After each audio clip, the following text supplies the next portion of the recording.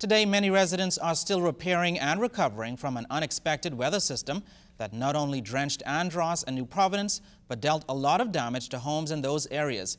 And even though many thought they saw a tornado, as Clint Watson reports, Met Department officials say that was not the case.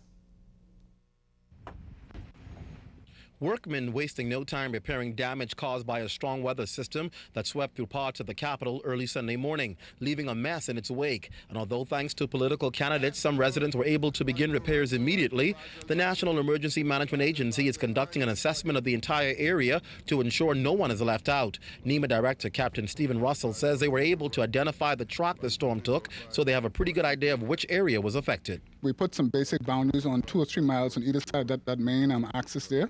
And we now advise our teams from the Department of Social Services and the Ministry of Public Works and Transport now to do thorough assessments of that general area there to see whose homes were really impacted in those areas there.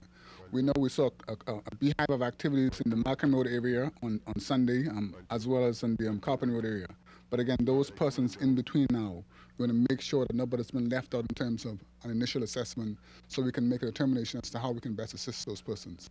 Chief Meteorologist Basil Dean says while many refer to the system as a tornado, they can confirm that it wasn't a tornado, but a system brought on by severe thunderstorms. A system, he stressed, they issued warnings well in advance. Tornadoes are violent, yes, but we have other weather phenomena that can produce just as violent winds. Over 4.5 inches of rain also recorded. And with this kind of damage left behind, Dean says it is important for residents not to ignore any warning issued regarding the weather. Once you hear thunderstorm activity, thunderstorms in general produce all of these weather phenomena. Tornadoes are spawned from thunderstorms. Microbursts are spawned from thunderstorms. Strong gusty winds are spawned from thunderstorms. So the one thing you want to pay attention to is thunderstorms. Clint Watson, ZNS News.